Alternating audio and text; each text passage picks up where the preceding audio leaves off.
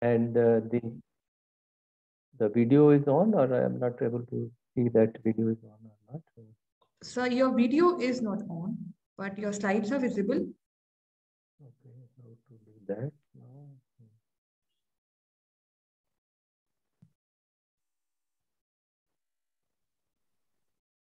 I'm not seeing the.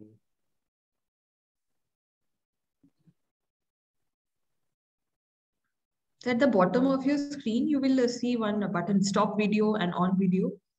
So you just need to uncheck that. Unfortunately, I'm not able to see that. Yeah. Okay.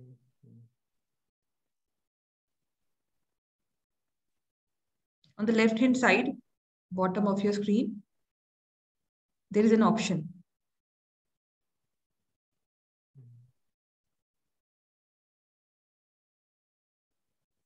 When you open the Zoom meeting, sir, it is there in the Zoom meeting. Yes.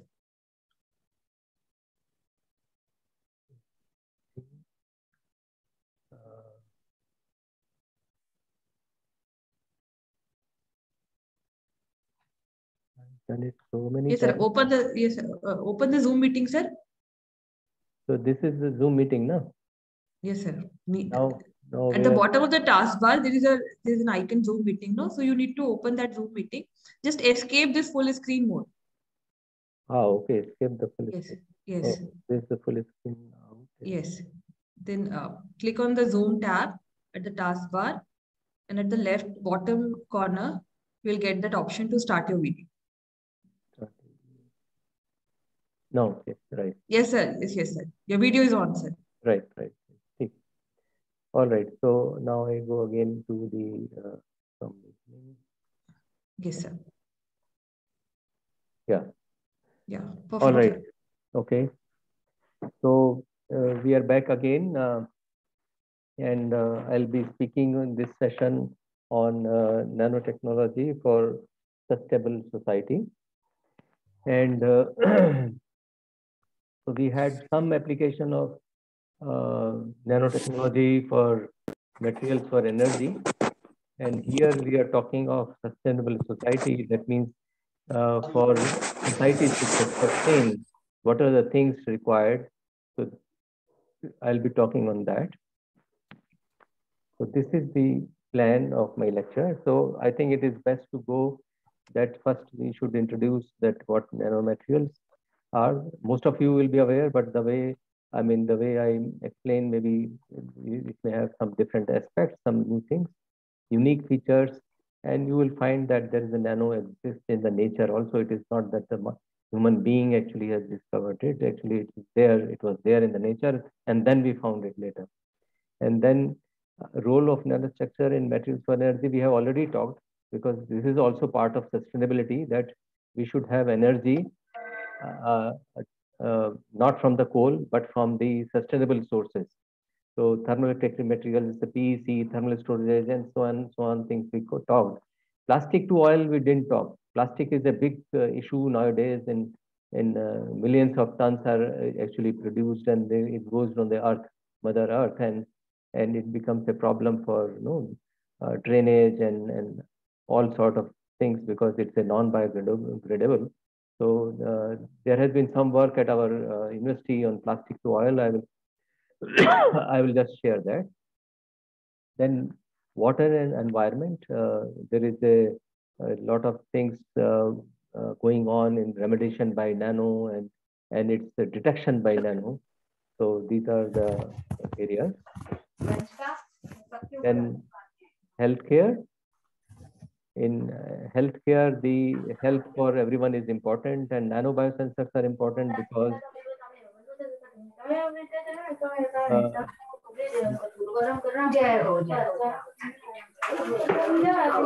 participants, please mute yourselves.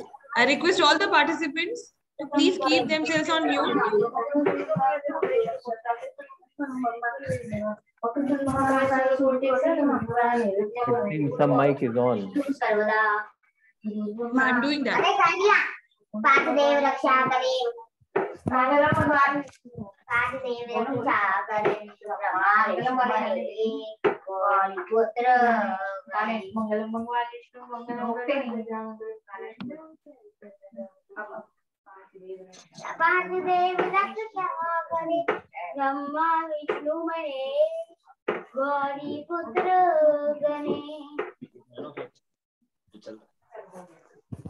Preeti, you are on mute.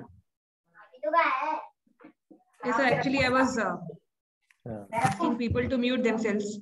Yeah, if you can see on the screen, then you can call them. Actually, there is one only, it seems, at home. Yeah.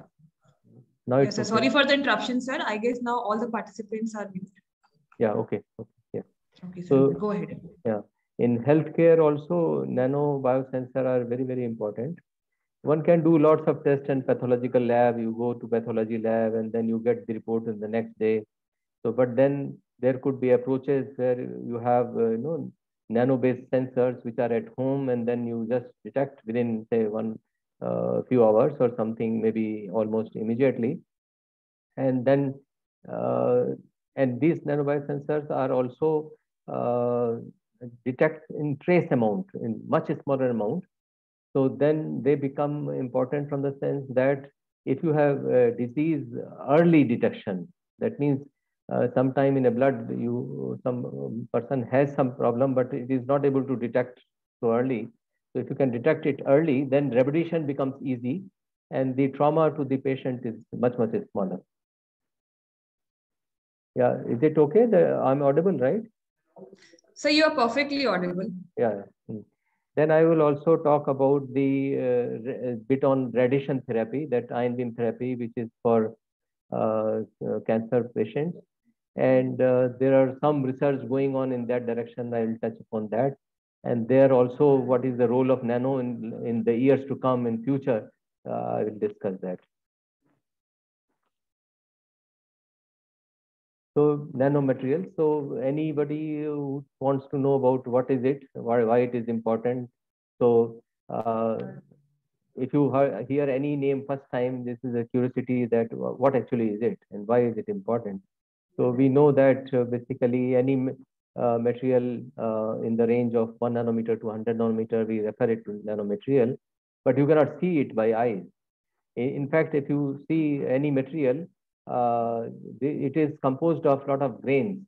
And these grains generally are in the range of in microns, 10 microns, 20 microns, 100 microns, and so on. But then not in nanomaterials and nanostructure. So if it is nanostructure, then the properties become different. That is that's why it becomes important, because there are basically you have size dependent properties, and that is why these are important. And why there are size dependent properties, when one can go in detail, there's a lot of theory on it. Then most important thing is that they have large surface to volume ratio, and often people get confused with that. If I have, let us say, a very big ball and very small ball, okay, then the surface of the large ball is always larger, and the small ball is smaller. But when I say surface to volume ratio, then the small ball in if it is in nanometer dimension, the surface volume ratio is much higher when it's in nano dimension. So that is the important thing. And so what actually happens, that suppose I have something of a size of, let us say, a table tennis ball, and it's a solid piece. Now I break into small pieces of nano dimension. Now if I see the area of those nano-dimensional particles and the area of this tennis ball, then the area by the total particles which are made out of it will be much, much larger. So that is what the importance is, and then it becomes, in a small amount, uh, it becomes much more interesting. And it has similarity with biological system, which I have a slide to show that. Then semiconducting nanoparticles are something of interest, because we know that silicon has a band gap 1.1, germanium has a 0.7, but it remains the same. You can't change it. But then if you change the particle size of the silicon, when it is 1.1, it's a single single crystal, but if you break into pieces and it goes down below, say, 10 nanometer or so, then it will not be 1.1, it can increase. So this band gap is actually inversely proportional to this nanoparticle size below a certain critical size. And the same way is for germanium. So this can be proved by quantum mechanics, and there are a lot of interesting theories on that. Then that means people are now bound by that. Okay, I want a semiconductor material which should be having 1.3 electron volt band gap. So it is possible from silicon itself by changing its particle size. Okay, physical and chemical properties are entirely different from bulk. And the simplest example is, for example, if I take gold, gold may have a melting point of around 1100 degrees centigrade or maybe around 1200 degrees centigrade. But if I take the gold in nanoparticle form, then its melting point can go down to 800, 700, 600, 500, and even lower by reducing the particle size. So this becomes, that whatever we have read in our schools, that okay, physical and chemical properties of materials do not change; they are same, but they are same for the bulk. But if you go in nanomaterials, then all the properties are different actually. And I gave you the example of melting point, and there could be many other mechanical properties which will be different. Even electrical properties also will be different. Surface are functional. So these surfaces, because of the large surface to volume ratio, lot of electrons at the surface, so they are much more functional. That means it is easy to attach some functional molecules on it, which are not so easy with the bulk material. So noble metal nanoparticles have unusual optical properties, and I had shown that example by surface plasmon resonance that it absorbs peak at certain wavelength only. So it's a nonlinear property. It's a surface plasmon resonance, it is called. So it can be different for different, and it is different from different nanoparticles. I gave the example that silver has nonlinear absorption at around 400, whereas gold is around 500, and so on. So there are unusual optical properties which could be exploited in different ways. Overall, there are applications of nanotechnology in health. I'll take some examples. Materials for energy, we have already discussed. There are a lot of examples in security and defense, and a wide spectrum of possibilities are there. So it is not possible to talk of all. So whatever little I have done in this direction for sustainable society, we like to share in this lecture. So here you can see on the left side that 1 Armstrong, 1 nanometer, 10 nanometer, and 10 to the power 5. So 10 to the power 4, 10 to the power 9 is that the bulk materials. And you know that the atoms are of the size of Armstrong, but if you go to molecules, they'll be from 1 Armstrong to 1 nanometer, and nanoparticles are say 1 nanometer to 10 to the power 2 nanometer, and so on. So there is no sharp boundary as such that somebody say that I have 110 nanometer particle, then is it a nanoparticle? Yes, it can be nanoparticle. It depends on the type of material also. Suppose when you are talking plasmonic properties, even above 100 is important. Suppose you are talking of semiconducting particles, 100 nanometer is not a nanoparticle because the band gap tuning comes at much lower radius. On the right hand side, I have shown that general picture is that you have a valence band and conduction band, and these are valence band is again a group of states, almost continuous states, and the conduction band also in a similar way. But and they are separated by a band gap, which is called band gap. And now, if you go to nano side, this even valence band in the conduction band, you have actually cluster of states. So then the concept of homo-lumo comes in, that you have a highly highest orbital, highest occupied molecular orbit, or you have at the up to which the electrons are filled, and then you will have, let us say, lowest electron occupying orbital, lowest unoccupied molecular orbit. So HOMO-LUMO concept comes in, and that keeps changing from the size. So there are actually theories to do that, and quantum mechanics actually helps that. As I said, that properties changes, and this is one example.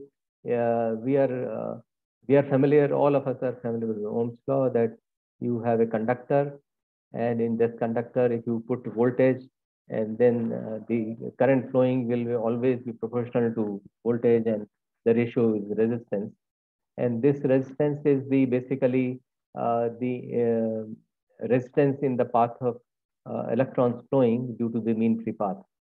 So this is a picture given, and you see that the electron mean free path is much smaller than the dimension of the wire. Wire diameter may be 1 millimeter or maybe 5 micron, but this wavelength of electron is basically mean free path of electron is typically, let's say, 100 Armstrong, or in nanometer it's maybe 10 nanometer or 20 nanometer or something like that for metals. So if I take some conductor in which the diameter of the wire is comparable or is smaller than the mean free path of electrons, then electron will start most of the time it will be striking not by themselves but by the boundaries of the wire, and in such case the Ohm's law actually fails. So then there are a lot of interesting things that what kind of law it will follow and all such on. There's a very interesting slide I have taken from a lecture by Professor S.C. Verma. Now, as I said, the nano existed in nature, and that is the DNA. And DNA is a building block of in the cell. And in the cell, you have a nucleus, which is cell is typically, let us say, 20 micron size. And then within the cell, you have in the center, almost in the center, you have the nucleus. And within the nucleus, you have the DNA. And this DNA, the width is of that is of the order of 1 to 2 nanometer.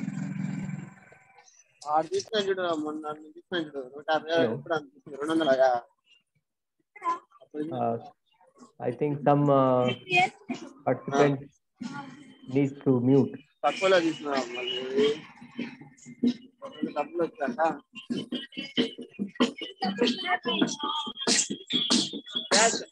Hello.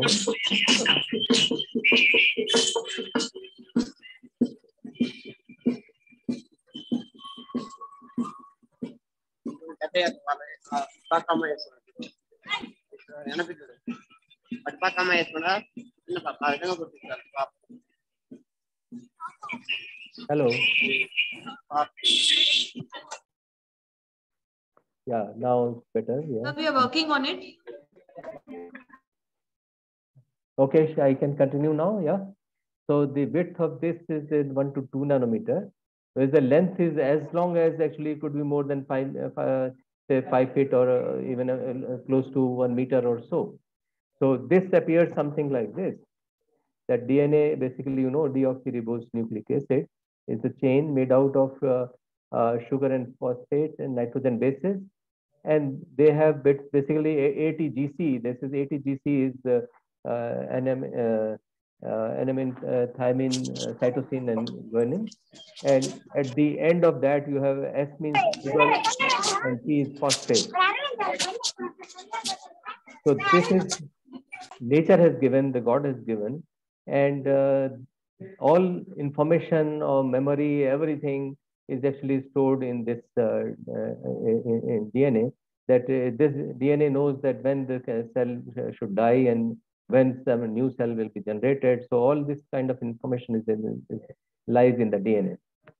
So, for example, if you look at the skin, the cell at the skin will have a different life than the cell in let us say in the liver or kidney, and they die themselves, and before dying they generate one cell. So that's how that our body remains the same we are, and as long as we are going till our adulthood, this number also keep on increasing a little bit. But after that, it matures. Now, I wanted to tell here that the cancer actually happens. One of the reason is that it is stated that the DNA level, it forgets how to die, but it keeps on producing. And therefore, actually, at, in the cancer patient, there is a uncontrolled growth of certain glands, and that causes the cancer. So because it's within DNA, it knows how to regenerate, how to produce more, but it has forgotten how to die. So the population of that cell increases, and that is the cause.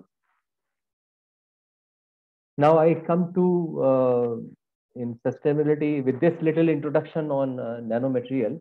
I come to that plastic to oil, because plastic is a nuisance, is a non-biodegradable, and so we have done certain experiments, and first on the lab level, and then we have done at TRL level 5, TRL level 4 or 5, 4 to 6, which means we can do the experiments on 5 kg waste of biomass or plastic. So this is done in pyrolysis reactor, and its temperature is taken to 500 degrees centigrade, and we use some catalyst, and this catalyst is basically nano based. Details are not given here, and with this actually we get 30% of biochar. This biochar is basically just carbon material, which is friendly. You can just put in the ground, there is no problem. And 35% of this you get oil. And there are efforts nowadays that this oil, whether it could be used in engines, so there's a useful thing. And there are about 35% gases which are coming out, which are also inflammable. So you can burn it actually. So, and this large level, so initially the experiment is done just taking 100 grams or something, 5 grams or 100 grams or something like that. Not 100 grams, even just 1 gram or so in the lab level. Then this experiment is repeated at 5 kg, so the different reactor is made, and this is shown here. On the left side, shown is that, and we have a patent on this. The UPES has a patent on this, and the left side is shown as a lab level experiment. And now the same, you see the bottles in which this condensation is taking place of the gases coming out from the reactor, and this is the oil which this is a possibility of use in engines. And on the right hand side is a larger scale model of it, not model, actually real working thing, that in this you can put 5 to 10 kg of plastics. And I said there are three things, that biochar is the remnant which remains there, which is a carbon, which could be put in, could be used in the cement as a addition. And the oil is actually used, could be utilized. I will say something on that. And the gases which come out, you can see that the gas is burning in air. So this gas also could be utilized for burning the stove. So all three things are utilized. So it's a sustainability. That means plastic, which was a nuisance, which was created by us, is actually converted into three things which are all useful. And so here the problem for using this oil is that this viscosity is very high to be used for engine as a fuel. So there one needs to do work to reduce its density. So there is a lot of post treatment of this could be done, and further distillation of this could be done for improving that. We are trying to do some experiment in this direction. So this is the larger view of that pilot scale plant. That's a real thing working for a 10 kg plastic. Now, another in sustainability, that especially in Uttarakhand in the Himalayas, there are a lot of pine trees, and there is pine trees. Actually, there's a results in a lot of pine needles, and these pine needles are inflammable, and therefore there is a cause of major threat to environment, and this pine needles actually can catch fire because they are in dried case, it catches fire very fast, and there are forest fires. So, and any fire in forest is not good, and it's against the sustainability, it's climate change and all those things. So, what is done is that these pine needles are collected and they are put into the pieces, and then a briquette is formed by a briquetting machine, which is shown on the right hand side. And we had the UPES has a project on that to the, I mean, the villagers were used to collect the pine needles, so they get some money to for collection of that, and then this pine needles are converted into briquettes. That means there are some small balls or cylinders kind of thing, which could be utilized for fuel in home for cooking or for industry in fires. So we are actually trying to help to stop the forest fire, and for the same thing, same material which is threatened, which has a threatening for forest fire, is utilized in a briquette form in home or villages or in the industry. So now I come to the nanobiosensors for healthcare. This I already explained that the metal nanoparticles have a special feature of unusually large absorption at certain wavelengths, and it is governed by surface plasmon resonance and depends on the nature of metal, cluster size, shape, separation, dielectric matrix. Now, there is a technique which is Raman scattering. And in Raman scattering, there is a technique called surface enhanced Raman scattering, and which is a very strong technique for detecting a small number of molecules or impurities or detection of explosive or biomolecules or some diseases. It could play a big role. So surface enhanced Raman scattering is something very interesting. But before that, one has to understand the Raman scattering. When the light falls in some material, actually, then you have a relay scattering. That means the light reflected light has same frequency as that of incident light. But there is a small part, a very small fraction of light, where the frequency changes. Either it decreases or increases, and that's what the Raman scattering is. And the Raman scattering is proportional to polarizability of the molecule where it is falling, where from the scattering has taken place, and the electric field. And this electric field is nothing but due to the oscillating electric vector of the incident light. So what happens, I explained that phenomena of this surface plasmon resonance, and in the presence of light, the electron clouds oscillates. And this oscillation of electron clouds is basically equivalent to an oscillating electric field. If it is an additional oscillating electric field, then actually there is a local electric field enhancement at the surface of the noble metal particle. And if there is a enhancement of electric field, then there is an increase in the Raman scattering because of the first equation I have written at the top, that the Raman scattering is proportional to the electric field. And because of this, it is possible to detect small amounts of molecules. And there are efforts going on for detection of explosive and biomolecules of certain diseases for by surface enhanced Raman scattering. Now, the same thing what I have said just now, I am trying to explain by schematic. You see, then M is the molecule to be detected. So when you shine light, there is some Raman scattering, and this Raman scattering is having a signature of that particular molecule M. So this vibrational frequency for M is fixed, and you can detect them. Fine, that's fine. But then I want that this scattering should be increased. If I want to use it for as a tool for detection, then what is done is that these molecules are put on some noble metal particle, and now there is a enhanced Raman scattering. And this enhanced Raman scattering is, again, I repeat, that is due to the uh, enhanced electric field at the surface coming due to the oscillation of electrons in the metal nanoparticle under the light. Now,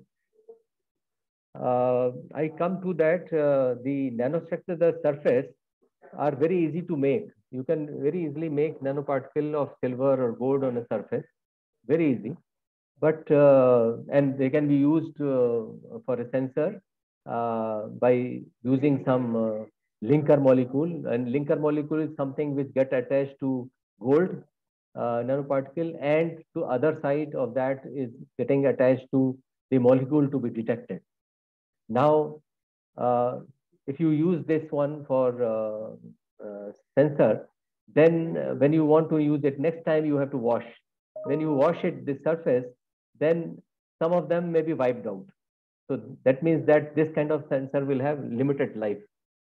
Therefore, there is the importance of embedded nanostructure.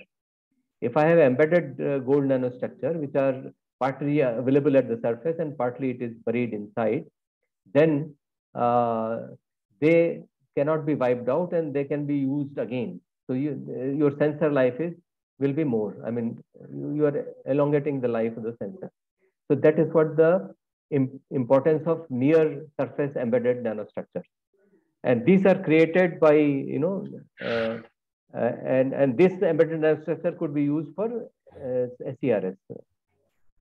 And I have a project on this, and we are trying to create it by ion beam. So we have a thin film, a very thin film, say 10 nanometer or so. We read it by ion beam. So you see the schematic, you have a thin film. When you irradiate, then it ends up in forming nanoparticles. And if you irradiate more, they get embedded more inside. So now since they are embedded, they cannot be wiped out. And the how much they are embedded depends on how on the fluence you are irradiating, number of ions they are hitting. And the bottom picture is showing the example of that. This is the Rutherford backscattering of a gold film. So large peak shows that that is for the thin film, and this peak is shifting towards the left side, and the intensity is reduced. Intensity reduction is due to the sputtering phenomena, and the peak shifting to the left side is because of the fact that these gold atoms are formed, nanoparticles are getting embedded inside. So this is the indirect signature for that.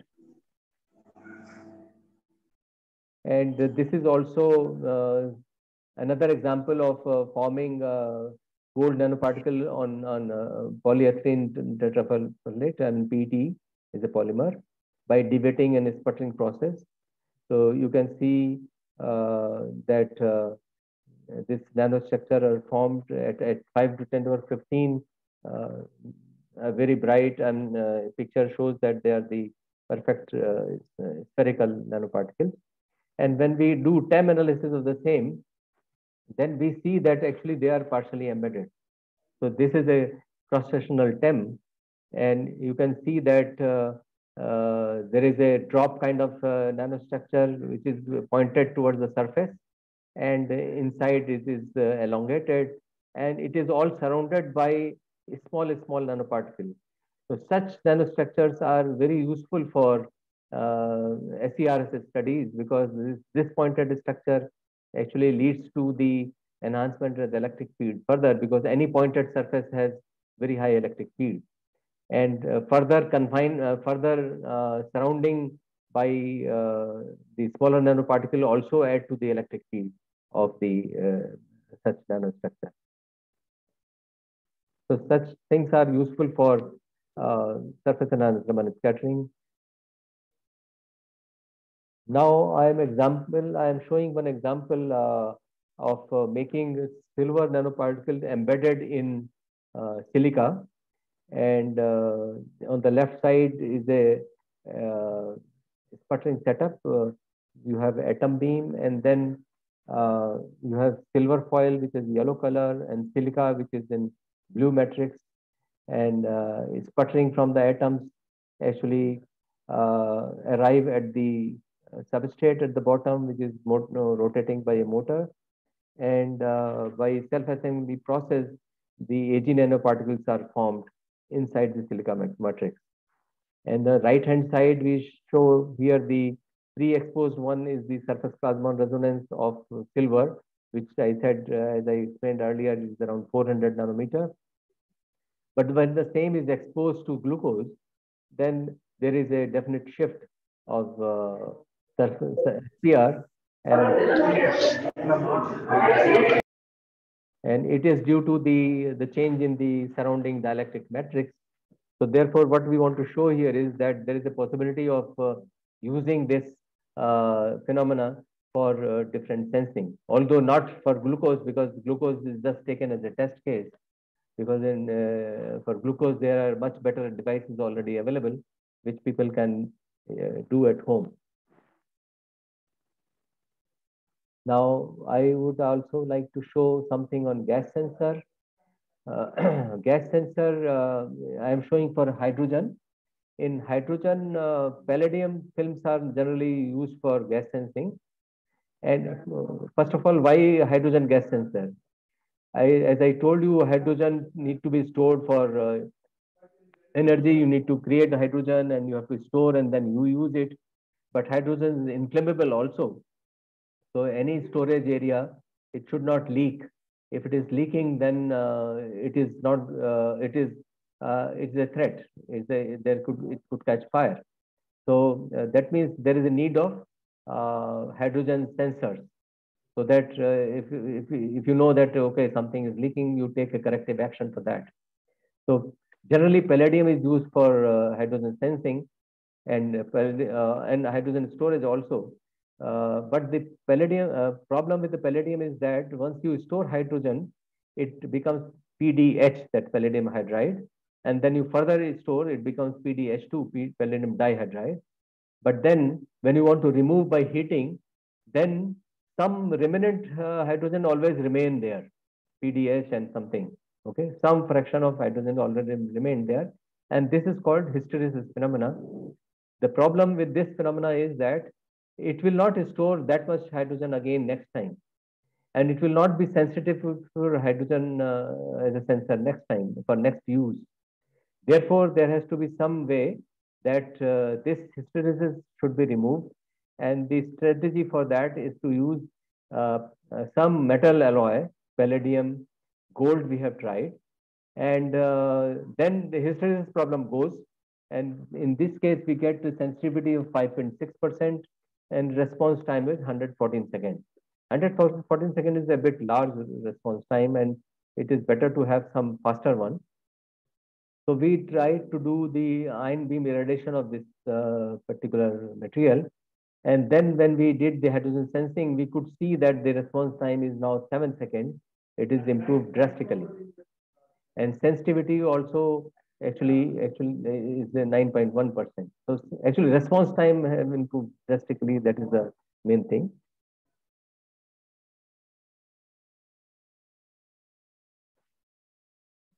Now there are different kind of diseases, and one of the diseases Alzheimer and myasthenia gravis, and this happens to especially for the old age people, and this is due to levels of acetylcholine in the blood. And acetylcholine, if you can, this level actually increases, then this problem comes. So if one can do the testing of this acetylcholine by some biosensors, then it is possible to have early detection of Alzheimer, and then early detection of Alzheimer actually can help in treatment of the disease. So here we have shown that one can detect as small as 4 nanomolar of acetylcholine by using certain nanobiosensors, and details actually can be found in the reference given there.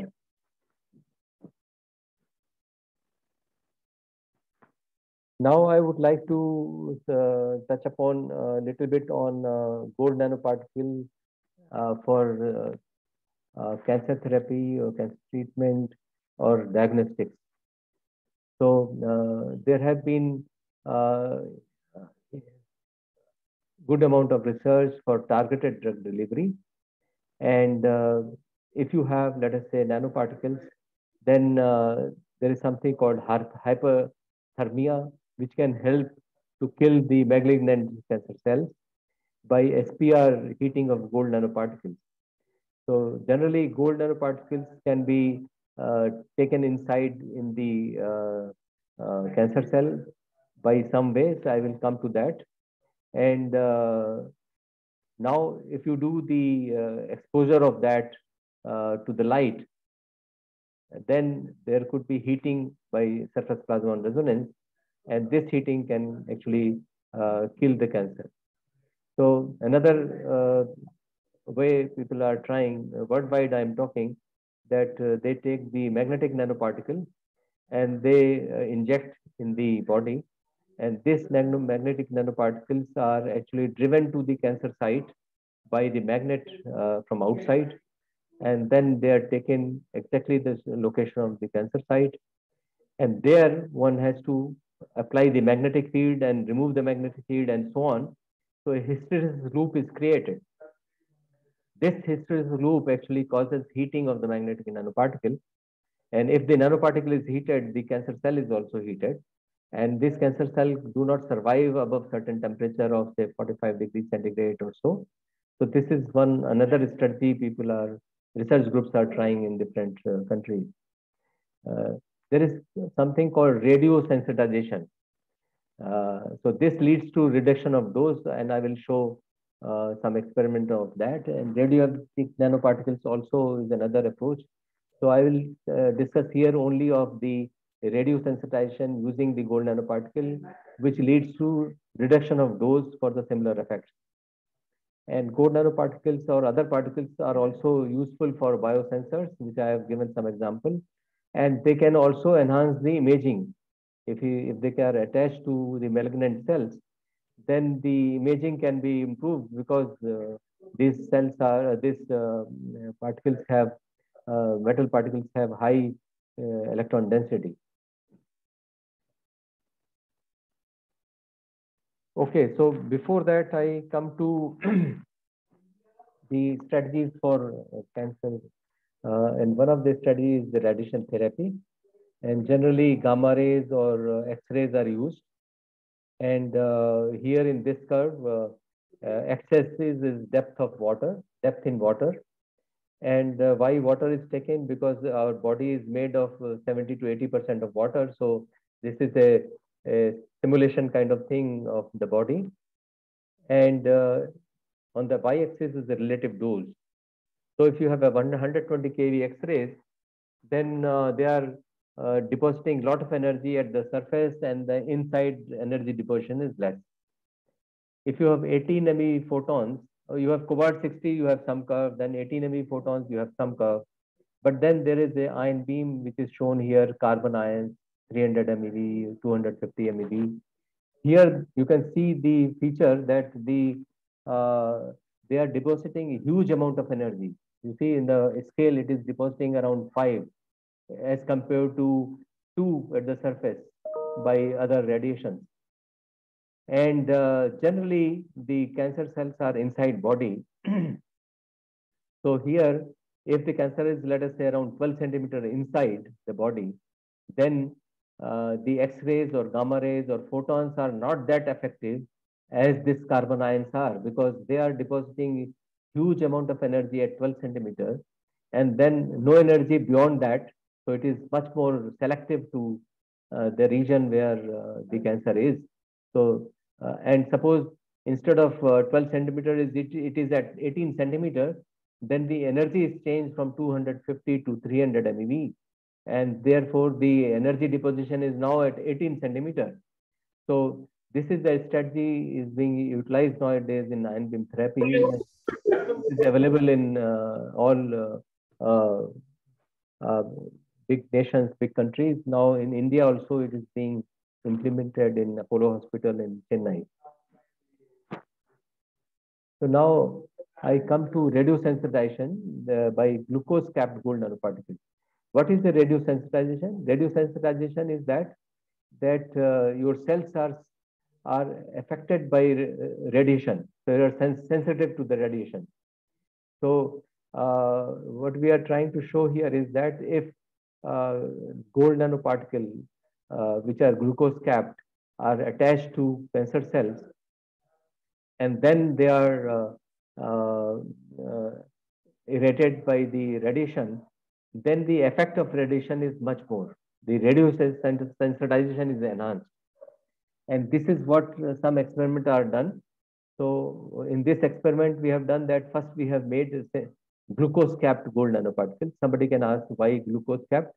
Because with the glucose capping, they are likely to go more in the cancer cells because cancer cells are hyperactive. They are more hungry for glucose. And so when the glucose comes there, the vesicles open and then they just go inside. So we treated this cancer cell with glucose gold nanoparticles, and then we did some experiments to show that these particles are actually have gone inside the cancer cell. So that experiment I'll show.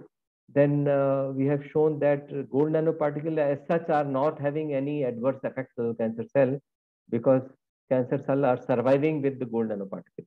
Okay, so there is no effect of gold nanoparticles in the cells. Now then we did the experiment with the gamma rays and carbon ions, which I will like to show. For carbon ions, we have used this ion beam facility, which is shown here. This is a cut view of the Peloton accelerator, the IUAC.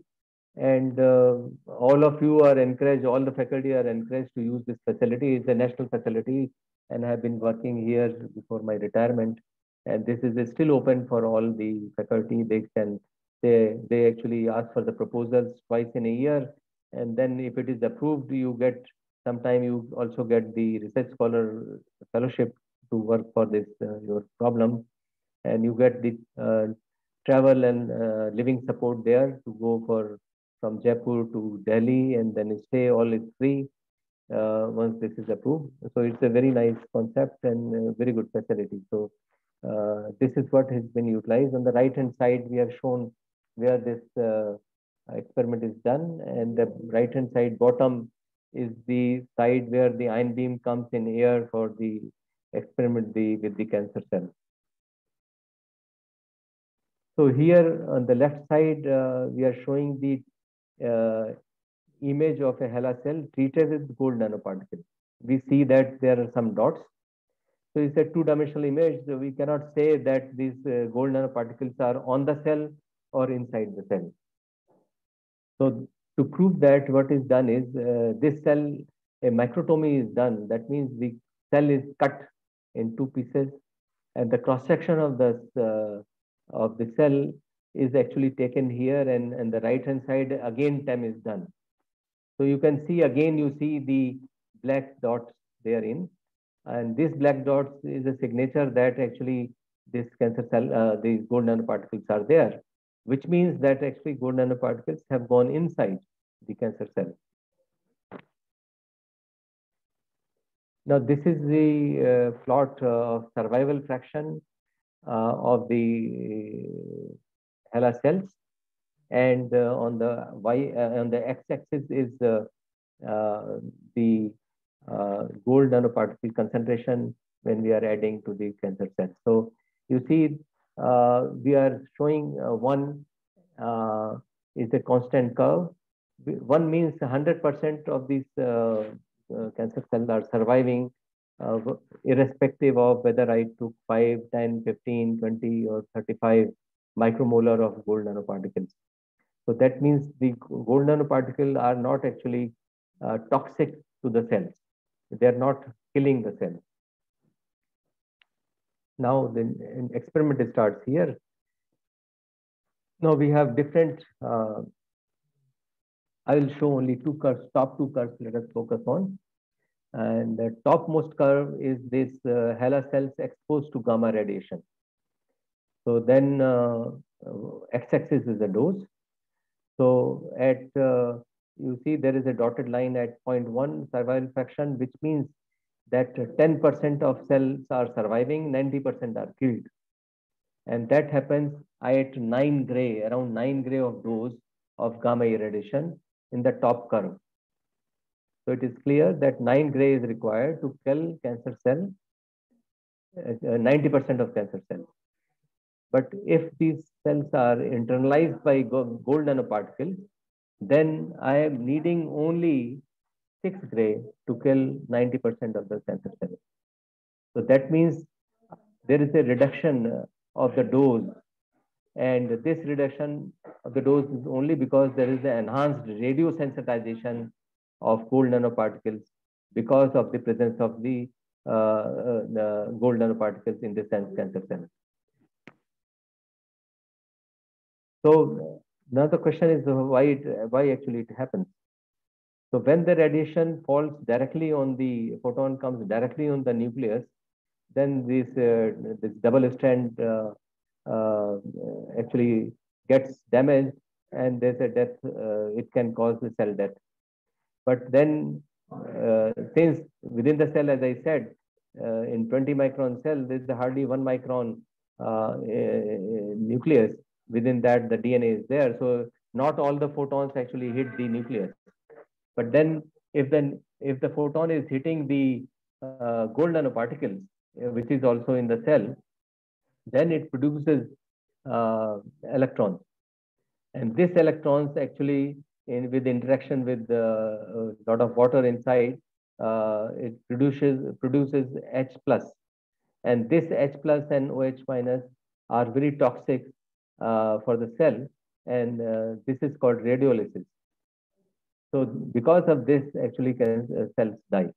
So this is the possible mechanism of why actually gold nanoparticles are enhancing this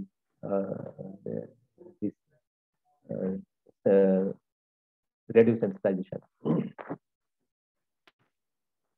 Now I quickly take some nanotechnology for water remediation. In especially in cloth industry, the textile industry, there's a lot of chromium used for dye purpose, and this chromium is not good for water, and it so this water with chromium needs to be treated to remove the chromium. So here we have done some experiment in which zinc oxide tetrapod is taken. Zinc oxide tetrapod, how it is made, it is shown here that you have I mean, you start basically with zinc oxide, and you can get zinc oxide tetrapod by certain processing. I'm not going into detail of that. But then sugarcane bagasse is taken to make activated carbon, and this activated carbon, along with the zinc oxide tetrapod, they are actually processed, and then you get the zinc oxide tetrapods coated with this carbon, and this becomes very effective in removing chromium. And the right hand side, it is showing that with the time how the removal of chromium efficiency is there. So zinc oxide tetrapod is around 40%, and if you use only the activated carbon, it is around 50%. If you use zinc oxide tetrapod and carbon nanocomposite, then you have removal of close to 95% or more. So this is something interesting, but it is done on a lab scale. Now, another one example I show here of, especially in the oil industry, there is a lot of oil contamination of water. Oil in droplet forms, it remains there in the water. So the experiment is here is that one forms zinc oxide tetrapod, which is a standard protocol. And now iron with certain protocol, actually iron oxide and zinc oxide nanocomposite is formed. So it is a zinc oxide tetrapod, iron oxide, nanorod, nanohybrid. Now this particular material has a contact angle of 157 degrees. This is a super hydrophobic. So any material which is super hydrophobic is also becomes oilophilic. That means oil drop will actually wet it. The contact angle will be just a few degrees, 4 or 5 degrees. So then this kind of material is used here. You see the 4 petri dishes in the bottom. A petri dish is showing some water with some oil. This color of yellow color is due to the oil. Now we have added this particular nanohybrid, zinc oxide, iron oxide nanohybrid. At t equal to 0, you see something, and after certain time, you see that all yellow color is disappeared. Why? Because this particular material was oilophilic.